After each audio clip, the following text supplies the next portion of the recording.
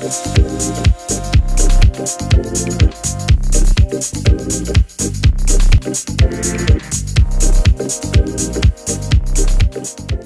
great. Thanks everyone for joining us today as we talk about managing your business during a pandemic with a focus on talent, innovation, and client engagement. I'm excited to have a great panel today representing Africa, Europe, Asia, and North America. They provide a global perspective, which is really key because this has been a true global pandemic. This has obviously impacted, lives and businesses of everybody, all of us across the globe. So the panel today includes Sophie Rehberg, Managing Director of Professional Organizing Relocation in Germany, and an esteemed member of the Euroboard, I might add. Renee Stegman, Director of Relocation Africa, based in South Africa. Raman Narula, Managing Director of Formula Group in India. And I'm Rob Burns, CEO of IOR Global Services based in the US. Last year, when we were all putting our 2020 strategic plans together, I'm pretty sure nobody planned for a global pandemic, but we've all had to adapt and adjust and manage our businesses during this period. Given the severity of the downturn and the impact on the relocation market, this has meant several things. Managing to survive and keep your business afloat by cutting costs, while at the same time trying to engage and motivate your talent. Working to innovate to meet changing assignee needs, not only during this period, but for how things will look as we come out of this. And really trying to add value and strengthen partnerships with our clients as assignment activities fallen off substantially. We'd love to have a really interactive session today, so please feel free to chat in any questions you have. We'll address those during the three focus areas rather than wait till the end. So during the talent, innovation, and client engagement sections. Also feel free to chat in any examples of what you guys have been doing to manage your business during this period. And I'll relay some of that as well. And there's already been some really good chat and dialogue in the WOVA app already. So excited to see that. So let's get started with talent. With all the challenges and disruptions this year, managing the HR side of the business, has never been more challenging, frankly. So Renee, I'm going to start with you. Could you talk a little bit about how you've led your team during this period? Sure, Rob. Thanks so much. I'm looking forward to sharing some of our ideas and things that we've managed to do during the last couple of months. So sitting in Africa, one thing we're pretty used to is a pretty volatile environment. So we often refer to it as VUCA, volatility, uncertainty, complexity, ambiguity. We're used to it all. So we realized quite early on that we really needed as leaders to get to grips with this and what it meant and how we needed to manage our team through this. Nobody knew how long it's going to last, or we still don't know how long it's going to last, and what the true impact of this will be. So we very quickly started engaging with like-minded owner-managed type businesses locally. We have a group called EO, which is the Entrepreneurs Organization. And then we also engaged quite heavily with other TIRA and EURA members around the world, just to get a sense of how they're feeling, what they were doing in terms of their team. And what we came out with was very much to try and give sort of the opposite of what VUCA was offering, and to give our staff very, very much a feeling of comfort and certainty, which, let me tell you, has been so challenging with, in South Africa, the equivalent of furlough has been a very unnavigable, strange place with no guarantee in terms of budgeting to make sure our staff were receiving the income they certainly deserved during this tough time. So we have managed a couple of strategies, and the one was to remain very open in terms of our communication structure, as well as over communicate. So we really did engage with them as a team right from the beginning to walk them through the sort of processes, the research we were doing to try and understand how this was best placed to be able to manage them and ourselves and our business through the pandemic. Our business's sort of byline is to embrace the unknown. And one of the team talks came back saying, you know, it's actually quite interesting how we constantly tell our sort of our clients to embrace the unknown of Africa as they relocate here. And now suddenly we were using it on ourselves to embrace this unknown. And so by that, we decided we wanted to do the opposite of keeping our people in the dark and really just sharing and over communicating with all our stakeholders. So we cover the continent of Africa, and so our other stakeholders are obviously our head office staff, as well as our consultants across the continent. So we also kept them regularly updated and started engaging with them on a regular basis. And then obviously our clients and partners. And also through this process, we became rather vulnerable as leaders, and not in a weak way, but rather in a way to show that, you know, we weren't saying we know the answers, we have the answers during this process, and that we really needed our team's support to guide us through this time and help us make those very tough decisions. Part of this was also about, I guess, you know, embracing the unknown. We don't know what the future holds, and the reality of a pandemic like this is job loss, or sort of uncertain times for the skills that we have. So we encouraged our people to uplift themselves for multiple purposes. One purpose obviously just being relevant once we come out the other side of this pandemic. The other one was that should they need to go to the job market, they would be relevant themselves to be able to offer those skill sets to other industries that aren't as maybe impacted as ours. So those were some of the things we focused on. We are currently focusing on a work from home, work from office strategy. There's been lots of conversation, as you said, on the Wova app about this. And I know it'll vary from country to country, industry to industry.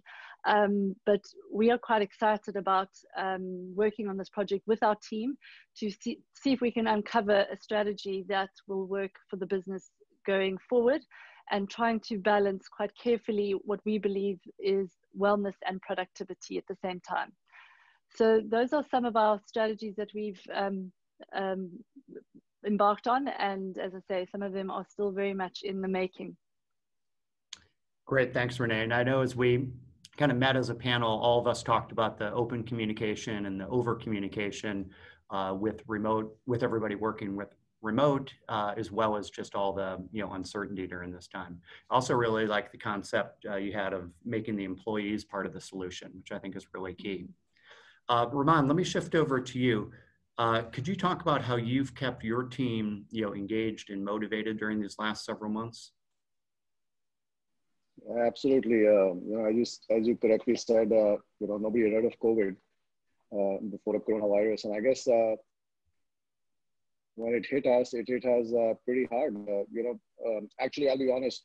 The first month when we had a lockdown, which is end of March, I think the whole of April we were literally just treating it as a vacation. We were all in a slumber. We were all at home, enjoying being at home, and so on and so forth.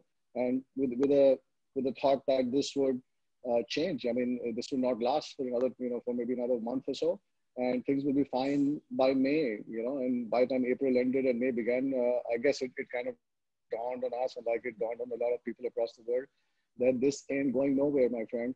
Wake up, this is here for a long time. And I guess we really got out of the slumber. We realized that we need to start connecting with the team who were also in the same space, reconnected our teams, got them on calls, set up a pattern to start talking in on calls, start talking about what's happening with them, what's happening in their personal lives, and so on. So I guess the first thing we did was to set up a pattern of communication where we restarted our regular communication with our teams. One, I guess the second most important thing, which also I guess which dawned on each one of us, was that hey, our budgets have gone for a 6. It's not the same. What we did the last month is not going to happen for the next few months. And so I guess having some candid conversation with the team, they also realized that yes, things are changing. Your cash inflows, outflows are not the same as they used to be. So we have to balance them out, take necessary steps which would affect them too, and kind of make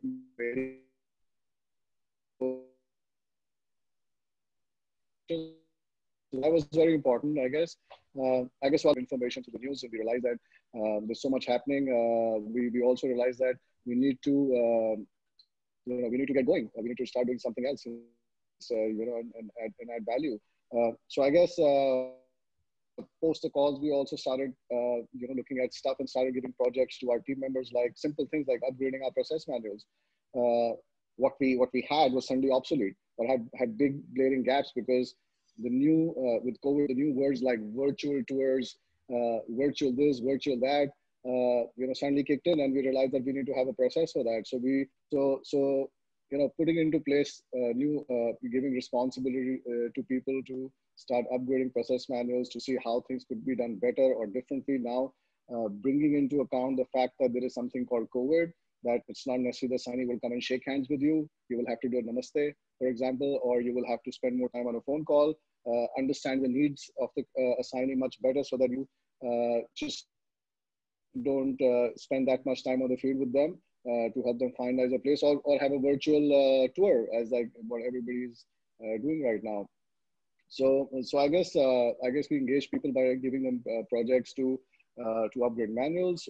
We also had a emails exchange, and we had talks on new ideas, and we pushed and motivated our teams to come back with what other new ideas they would have. And I guess, I think it worked very well. So there was also a plus side to this, where we actually got a lot of brilliant ideas from people, and we actually made them the project owners of those ideas. So we're actually currently working on some project ideas which will help us create new revenue models or revenue streams, maybe for 2021, 2022. You never know. So that was brilliant. I think that was a good side of the communication we had. I guess at the same time, we also realized that the skill sets our teams had in terms of dealing with people, the level of anxiety of every person, including the consultant or including the signee, would be much different. We actually engage a psychologist to help upgrade the skill sets of our consultants, with the vision that, our consultants will no longer be consultants. They will soon be coaches. They will move from being consultants to be coaches, so that they can, by upgrading their skill sets and how to manage a client expectation better, how to understand the client much better, how to read the mind of the clients much better, and how to manage their own minds much better. And we still have calls going on between our psychologists and our teams on a regular basis, which has been a very interesting project, because it's not just talking to the psychologists about upgrading their skills, but it also has been a way of them downloading what they feel, and it's also a way for us to understand that how connect our team while they're working from home, which is an alien environment for them, for most of us actually. Of course, now a lot of us have got used to it. Many of us love it, and so on. So I guess I think it's been a very interesting last few months. Talking to the teams, connecting with them, giving them new projects. 25 of our team members did the new the MIM certification, which was that time, and we never expected them to have 25 of our team members getting those certificates. These are tough times, but I guess there is always a flip side to everything, or to every coin. There are two sides. So I guess it's how one kind of engages their teams, how one uses their time to add value and to create new skills, new products, new services. That's exactly what we did, and it's still going on, and I think it's not getting over yet. So we have to be on top of our game. That's what I feel right now. Right. Thanks so much, Raman. You mentioned employees coming up with new ideas, and I think that's a really interesting point, as well as a segue to innovation, because obviously with capital expenditures being pulled back a little bit given business conditions, I think we've all really relied on new ideas and innovation to be driven by our employees. So I'm going to go back to Renee. Would love to hear what are some of the enhancements that you've made to to the assignee experience and some things that you've done to innovate during this period. Thanks, Rob. So right in the beginning, we pulled it as a team together and we brainstormed a couple of ideas. And one of the things we decided was we wanted to make an impact on the actual client cost rather than just innovate for the sake of innovating. So we wanted to make sure we were relevant. So we wanted to really look at some of the costs, and I know some listening today probably heard my story before, but I studied the costs and hurdles on expats on the continent of Africa. And specifically the big costs that always come up are, you know, household goods, accommodation, salary. So those are the big costs. And that's really where our clients need to save their money. So we brainstormed a couple of ideas, and one of the ones that made sense for us because we were unsure that people would travel or feel confident to travel straight away.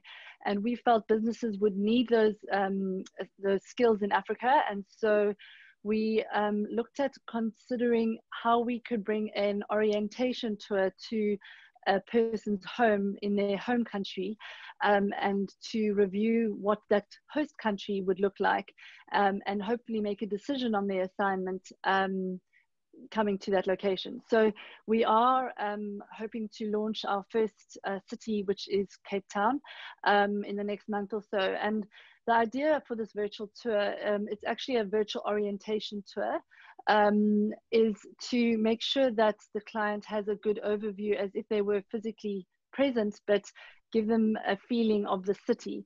So our, and another big thing in terms of this decision of trying to reduce costs for a client is obviously our strategy was automate anything that's a repetitive task, and obviously find efficiencies in processes which could save time for the client.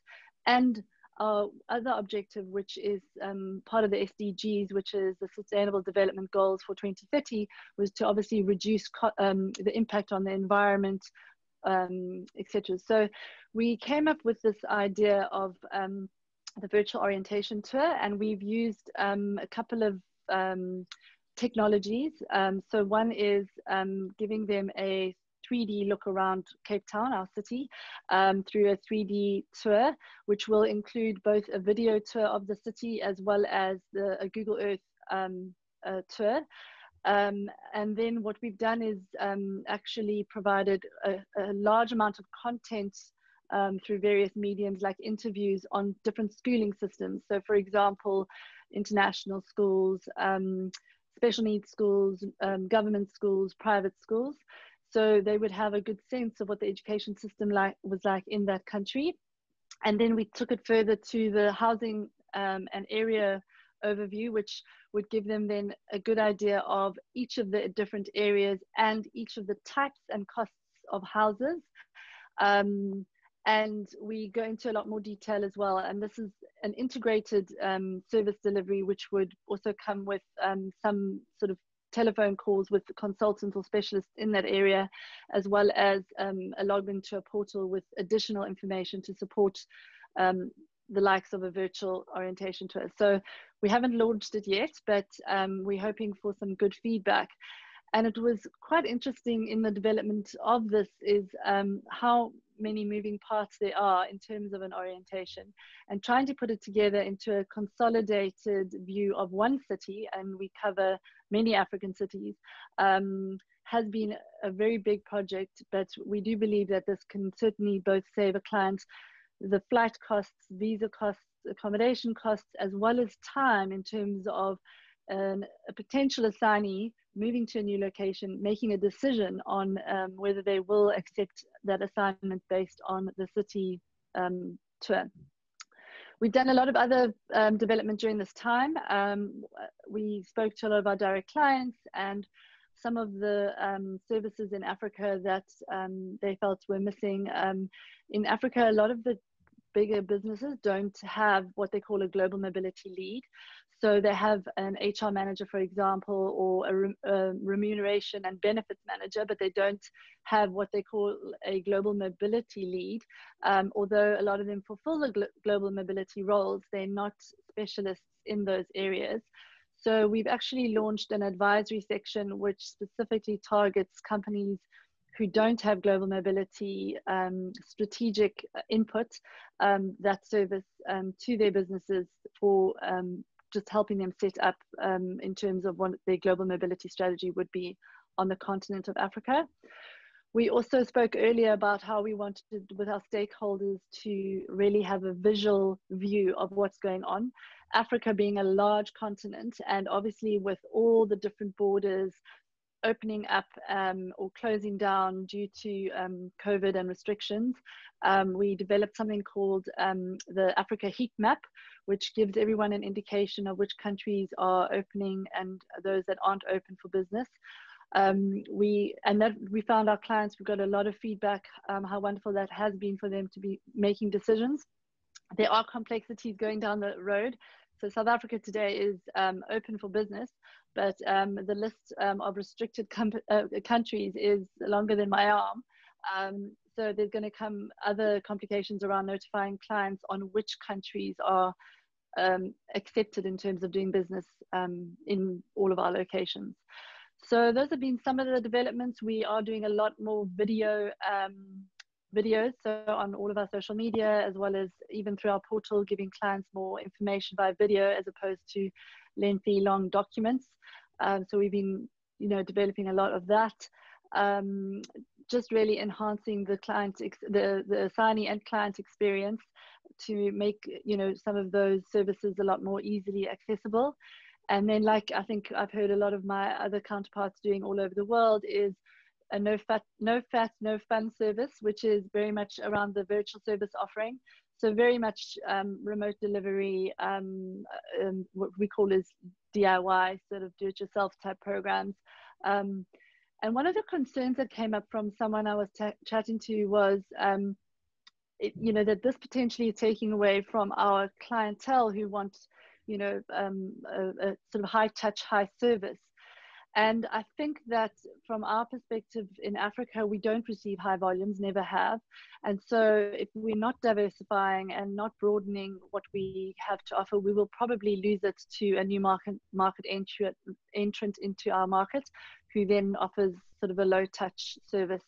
So that's part of what we've done over this 6-month period. Oh, that's great. I think the no fuss, no fun service might need a little marketing help, but otherwise some great things. And it really is interesting how many opportunities come out of this type period where we have to be creative and adapt and really adjust our services. So, Sophie, I haven't forgotten about you. I see you there in your gorgeous red jacket. So I wanted to ask. How have you either adapted your services or, have you also created new services during this period? We have, and I'd like to start off, if I can, by just asking Renee a question on what she just said. Do you have sort of a timeline set for yourself in which you're going to test this online orientation tour? Like, have you said, okay, we're going to test it on X amount of clients or X amount of time before we establish whether we think it's going to work or not? So we're hoping that we're going to launch literally imminent by the end of October. And our idea is to then test it locally with sort of graduate type programs with some of our direct clients. We will roll it out for Cape Town. So it obviously is very Cape Town focused, this first one. And there's not, the mass of our clients are Joburg, Kenya, Nigeria, other locations. So we do need to test it first. So we're hoping by beginning of January to at least have Johannesburg up and going as well. So there is a rollout test phase, and then Johannesburg is next in line. Okay. And what made you start off with Cape Town? I live here. Okay. But so it was just beautiful. The fact that you're local, it was, I mean, because you could have also gone somewhere where there's highest volume or where there's just, I don't know, there's a whole lot of decision factors that could have. Yeah, so it was going to be Johannesburg, Cape Town and Durban all at once, but we've decided to do Cape Town rollout first and then Johannesburg and Durban next, and then go into the African countries. Johannesburg and Cape Town are our biggest volume areas. Okay, cool. Okay, sorry Rob, I just wanted to put in a question. No, go ahead. I should have probably put it in through the app, but hey. So yeah, we did quite a lot as well. However, we sort of, I think we originally were a little bit gutted, I'll be free to say, that we are not able to invest, or that we won't invest into, for example, a big IT project that we had planned for this year, simply because we all need to just see where this road is going to take us. What we did do, and we were thinking about it when the lockdown initiated, and then of course borders closed. And once borders closed, it became apparent that for specific types of employees, we could still get them into the country, and we could, under specific circumstances, still get them visas for whatever country they were coming from through the German consulates and missions all over the world. And so we thought about, okay, how can we, what clients do we have that would potentially be able to get their employees into the country, and what would we need to do to make that happen? And so we sort of created, and I'll call it an entry package, where we said, okay, you know, you have employee X, and based on education and the employment he's taking up in Germany, he or she's taking up in Germany, and the employer that they're going to, we believe that we have a case of getting entry for them, and preparing documents for whatever authorities needed to be involved in the process. So for example, a lot of German consulates, and requesting appointments, and providing them with what they needed, along with, okay, now this employee has a visa or a work permit, what's needed, and how can we actually get them across borders. So that meant involving German border police, putting in requests and saying, okay, employee here is arriving, and this is the documentation, will you please give an, they call it an OK2 board, to the specific country of origin. And then also, of course, what could we do in getting the families in? Could we get them in at the same time? Could we not? If we couldn't, when could we get them in? What would we need? So there was a lot of sort of liaison going with the specifics, and we were able to sell that very well, because you know, a number of companies were just very keen on getting people in, and it worked a lot better than we initially thought it would work. We're still getting a much higher number of clients into the country than we initially expected, which of course is great, because once they're here, we can also, you know, continue with the rollout of all of the other authorized services that we're then managed or then contracted to assist with. And also what came along with that, and that sort of complemented our entry package, is that we sold a quarantine package, and we said, okay, if you're coming from one of the areas that Germany considers high risk, what do we need to do? Sadly, it's not as easy as only saying, okay, you're from high risk country A and you're coming into Germany. But of course, every little German state has its own rules, and they're not only the state, but also the local authorities. And so then it meant getting tested, getting clients tested, making sure that, you know, we knew in whatever country they were coming from, where they needed to go to get tested, how long the results would take, how they would make payment. And then once they were here, get them tested again, possibly, or not, or only get them tested here, getting them doctor's notes, making sure that they always, you know, were in quarantine, and also making sure that the authorities were notified, and avoiding fines for our corporate clients. And so that's been really busy, and it's probably not the most motivating amount of work, my team will tell you, simply because it involves a very, very high number of different authorities that are some more and some less eager to help you out with what you need to get done. But it's been really, really good in the way that it's allowed us to get a significantly higher number of clients into the country than when the lockdown started and when borders closed, than we thought that we were going to get in. And of course, every border that opens and reopens is a good one. Although at the moment, Germany is very welcoming to people from Papua New Guinea, and sadly, they're not my biggest group of clients. So we might just need to start recruiting some clients in Papua New Guinea. So that's next on the list. And we then, of course, also, if we had people that needed to be in quarantine for longer periods of time because different reasons, they couldn't get tested or the testing was delayed, we implemented quarantine packages and were able to ensure that they had sufficient foodstuffs and water and everything available that they needed. And we were able to, you know, we tried to stay away from, I'd like this and this specific type of salami, but of course we gave people the chance to say, okay, I'm allergic to A, or I'm vegetarian or vegan or lactose intolerant or whatever any other allergy on the planet people have, and put together packages for them that would always go for 48 to 36 hours. And that would just ensure that we could keep them happy until they were able to be released from quarantine. And of course, that's also something that's worked quite well. Germany is a country where online delivery exists, but it's not as accessible if you don't really know what you're doing. So it's very difficult for somebody to arrive and not speak German and figure out within a couple of hours where to order food. So that's, yeah, it's been really, really good. And it's also allowed us to invest in even deeper partnerships with our clients in regards to consultancy. And then we've also had, and this is quite interesting to hear if other companies have experienced the same, we had quite a high number of clients that were here and fled to their home countries once the pandemic really hit. And so we also ended up completely packing households, like literally people packed a suitcase and flew off to where they wanted to be. And we were supervising packers. We were organizing moves more than we normally would. We were shipping pets, well, through pet shipping companies, of course, but we were organizing basically the whole disassemble of a life in Germany, which is much more than, of course, a normal departure would entail. And that's actually been really, really exciting. It's also fairly labor-intensive work, all of this, but I think in the current times, it's better to be at work than not, whatever that may be.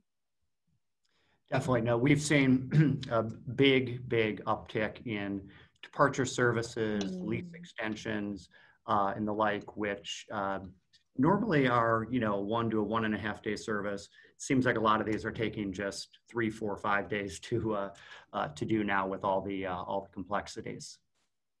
Yeah. So a couple notes before we pivot to client engagement. First, don't forget to chat in any questions or comments you have. We've gotten some nice comments like hello from Stockholm and Madrid, so appreciate that. And secondly, anyone listening from Papua New Guinea, please contact me directly. Yay! Contact information is on the WOVA app. Okay, Raman, as we move towards client engagement, could you talk about how you've approached, you know, client communication and, you know, what types of insights you've been sharing during this time? Yeah, sure. You know, I'll go back to the slumber we all went into. So I think once we got out of that slumber, we realized, you know, we don't only have to connect with our teams, but we have to reconnect with our clients too, because we were all thinking that they would be, you know, out back in office in May, and that didn't happen, and that's still not happened really. So I guess the first thing we did was to actually start telling our teams to start connecting with our clients, and this meant not sending them just emails and you know, or electronic communication. We've been pushing, including myself. I mean, in our business, we not only work with RMCs, but we also have a huge amount of direct clients. So I guess we initiated and we pushed our teams to get in touch with clients, pick up the phone and call them and check how they are, what they're doing. And I think that went very well. A lot of clients responded. We realized that many were in town, many had left on flights which were, you know, just before the lockdown happened. So that was important.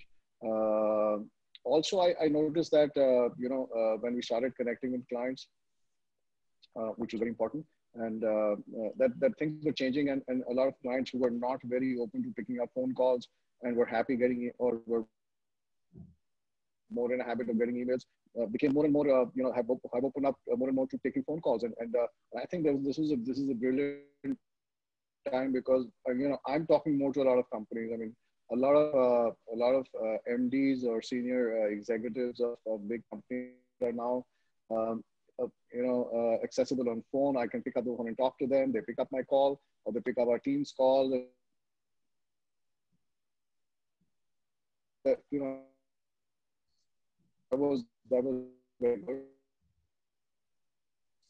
I'm sure, you know, this would be similar in other countries too. I think communicating with clients, there was another agenda. The agenda was really going through what is it that they needed during this time and fulfill. And I think that that was very important, and that helped them understand and innovate. And I'll connect that to innovation services, which we realized were the need of the moment. You know, simple thing. We had a client who reached out to us and said that I need all my lease rentals renegotiated. I need my security deposits to be reduced. And we actually created a scope of work and a pricing, and we gave it to them. They approved, and we actually had business, and we were, you know, and which was, you know, while we were earlier, we were putting apartments on rent and taking lease and brokerages or service fees or whatever. And right now we were actually charging a service fee for reducing those lease rentals or terminating leases and helping with departure services and so on. There were all kinds of needs. I mean, you know, when we connected with their clients, there were clients who were leaving and we wanted to sell their cars, and we came up with a model where we would help them sell their vehicles and so on, or their furniture, so on. A lot of people, as Sophie said, and they packed this gone homes or came out, you know, home sanitization service, some of the clients, you know, and so home supervision service actually. Where we would send somebody would go there twice a month and check, you know, no utility bills lying anywhere, or no damage done, no. That was a lot appreciated by clients when we spoke to them, and they wanted to utilize these.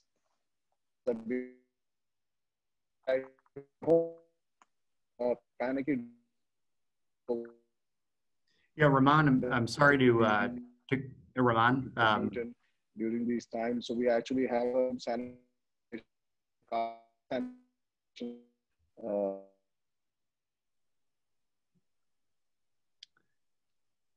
think Rahman's bandwidth is coming out a little bit, but you know, I really totally agree with the point that Rahman had made about picking up the phone or, you know, during this time, a video call. You know, we've found also that clients have been much more willing to, I think with everybody being remote and kind of missing some of the interaction, much more willing to, you know, get on the phone, get on a video call, in that there's really a good two-way street of information and a lot that we can learn from them as well.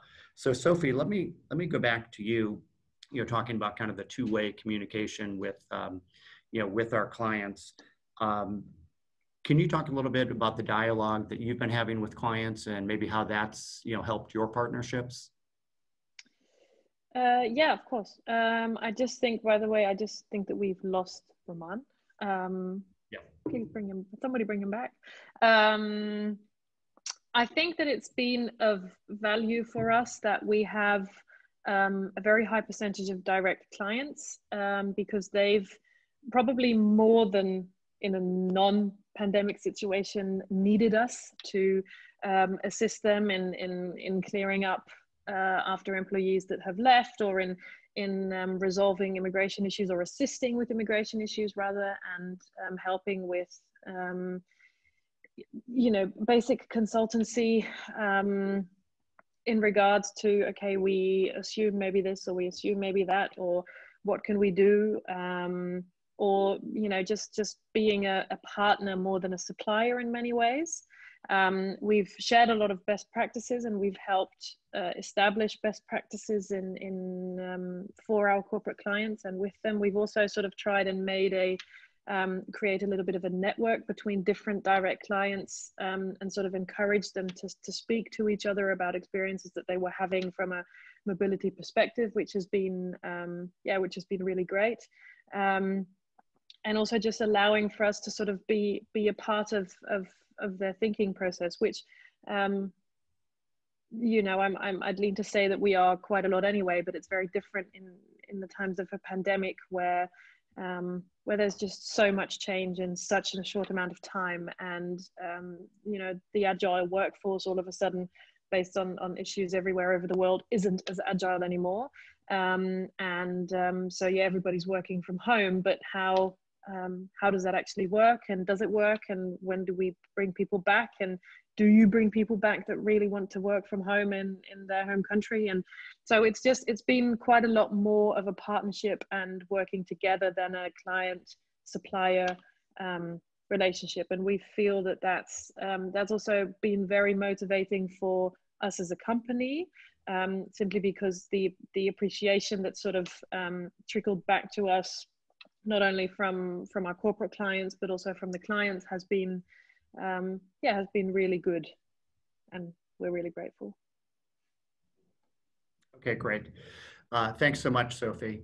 One of the questions that came in that I thought was interesting was, allowing employees to work from home has been essential during this pandemic, as we all know.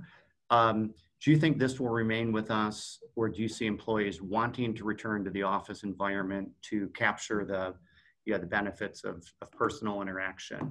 I'm going to make a comment, then would love for Ramon, Renee, Sophie to jump in as well. I know one of the things that's really important for our business is our company culture, and we've always felt that a really big part of that is the office culture. And obviously, these last 6 months we've been virtual. We have the office open, but very much on a low volume and voluntary basis. So, doing a lot of things. We talked about communication earlier, over communication, Zoom happy hours, things like that, to really try to keep the culture and the camaraderie and the collaboration going. And, we found that that's worked really well. Particularly, Ramon mentioned different projects for the employees. We've done the same thing. As volumes have decreased, we have been able to put employees onto projects that were really important and strategic to us, but that, frankly, we just didn't have time to get to when things were busier. So that's been a great way for people to work across teams and kind of get out of the silos that they might be in ordinarily. The other thing that we've done that's been kind of fun is we've hosted some outside events for our team. In fact, last night we had a retirement party for one of our colleagues, and hosted that in the kind of courtyard between our buildings. So we've had a few events there. We've even had a tailgate, which may be a US thing, but a tailgate in our parking lot here. So we have done some things to kind of try to responsibly, get together and collaborate. I'll open it up to you guys. Any thoughts from the panel on this? Yeah, so I think it's quite an interesting one. I saw the discussion on the app, and I think it will depend, or it will be quite a hybrid situation with working at home and coming to the office. I think that in our experience, at least, everybody, all of my employees that were really keen to work from home called me a week into it and said, okay, can I please come back to the office? And employees where you thought, okay, they're just really not the work at home type of people, they're quite happy. And I think that in the end that it will teach us. I mean, at least it taught us. We're in many ways a fairly traditional company, and working from home was not an issue before the pandemic. So all of a sudden, in a matter of days, you have outsourced or outlined the whole company into home office.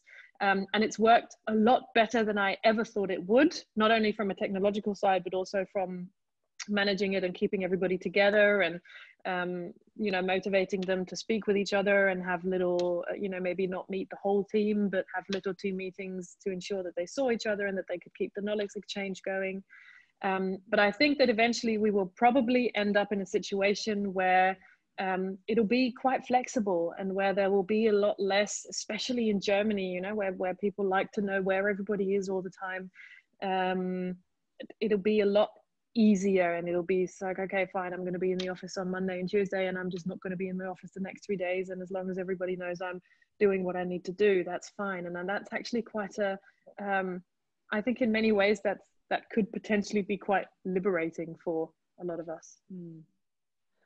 Yeah, I can come in. So we did this project. Okay. Sorry, Renee, you want to go? Renee, why don't you go? Sure. So just from our work from home, work from office project that we've done for the last month, part of you know, giving it over to the employees to try and develop and come up with these ideas, a lot of what they've had to do is, you know, sort of troubleshoot. So, for example, little things like what happens if, you know, there's no one in the office one day, who's going to answer the front door, or someone's got to pick up a passport or drop off a passport, or someone, you know, phones in and, you know, there's one person in the office that day. How do those calls get redirected? So they've worked on this project for the last month and come up with some creative solutions to, you know, get over some of those hurdles. Because they're trying very hard to have a flexible approach of a work from home, work from office situation. So very much a hybrid approach. And they've even discussed like advantages and disadvantages in terms of, for example, working from home, you know, can get quite lonely, but, you know, if you've got a hybrid approach, you could balance that out. Some people are more productive at home, some people are more productive at the office. So they really are looking at how these can suit them. Obviously, you know, as discussed on the app, there's some industries which, you know, for example, pure immigration, you could easily work from home almost all the time. From a DSP perspective, and a lot of the stuff we do from a bigger team perspective and across the continent, you know, we do already work mostly virtually with our teams all over Africa, but there's a lot of collaboration that happens. And like I say to my team, you know, I'm running the ship, and, you know, I want to be able to lead a ship, not blindly. So we've got to make sure that when we driving these work from home, work from office solutions, that we make sure that the output is very clear to the person who's driving the ship, because they can't be trying to understand what everyone's doing while trying to generate income for the business and drive a business forward. So it's been a very interesting month. And, you know, we still kind of haven't got to a very defined policy. And as Sophie, you said, I think it's going to be sort of an evolution of something rather than, you know, tomorrow morning we can all go, you know, on this flexible approach. I think it is. And one of the questions that came up, which I think will become more relevant as we go, is the occupational health and safety considerations. And also, you know, let's face it, in the office we have lovely chairs and desks and, you know, all ergonomical. At home, you know, people are sitting on couches, you know, bar counters at their kitchen. You know, how healthy is that? And those types of questions, I think, will come as we develop these, you know, flexible solutions. My attitude is maybe different to others, but I think we need to consider it and be sort of open-minded. I don't think there's a one-size-fits-all is my view on it.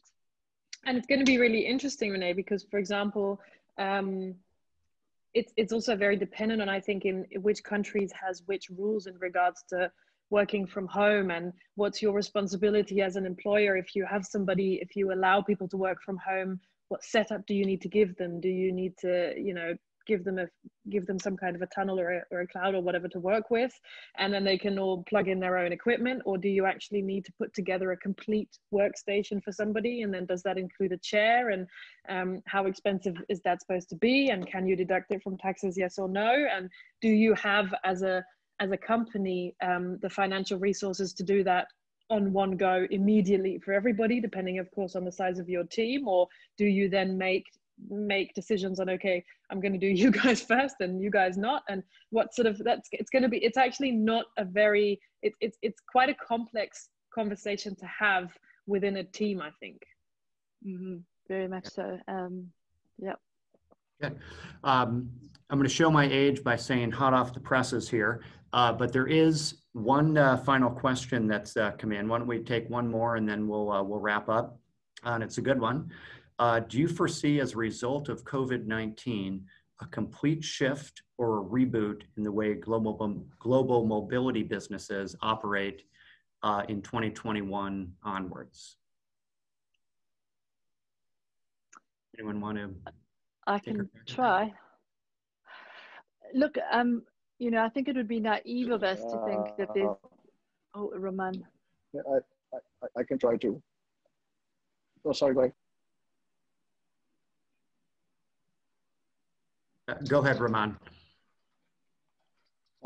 Yeah, I guess, you know, I think 2021 is going to be a totally different year. In a country like India, I can admit that, you know, getting ready and going to office was really the thing. at least in the environment we were working in. And I know that a lot of our team members are itching to come back to office, get ready, and go. And I think they miss that. But I guess COVID has taught us a lot. I think I could never believe that we could actually do and what we're doing and deliver services by working from home. And for me, truly that was, but I mean, that's very minimal. But I think the learning from COVID is that you could actually, I mean, next year would definitely be a hybrid model. We could actually run an operation with a hybrid model where you could have people working from home and delivering services. From a commercial angle, I think I see that you could run an even more profitable business because your overheads would be lower because you would not need a much larger office space as we used to have in the past. We could do with smaller infrastructure, with a lesser infrastructure. Of course, ensuring that people sitting at home have the right infrastructure to be able to deliver services and so on. So I guess the running a business, a mobility business, or with operations and services and client interactions would be a very interesting, would be a hybrid model in 2021, where you could actually have you could actually be doing the same thing at a lower cost and at a higher profit actually. So that's my take, that it could be actually a more profitable venture for a lot of us, where we used to spend a lot more money on creating infrastructure for our offices and people to come and work out of. Rene, to you. Great, thanks. I'm just, if I could, yeah, Rob, I'll just try and answer the question, and I'll be short because I'm really interested to hear what Rene thinks about the question. I 100% think that this will change our industry. I think that when borders closed, at least when Europe closed its borders, I think we all expected them to reopen fairly quickly, and then they didn't, and then they did, but only partially. And now all of a sudden we're seeing that it's not only a pandemic game, but it's also it's also quite political. So now we're seeing that, countries are basing opening borders on reciprocation of that. So how fast will that happen? How does the pandemic develop? If we get a shot against the vaccination, what will happen? What percentage of people are actually comfortable getting a vaccine that has arguably had less trial phase than other vaccines?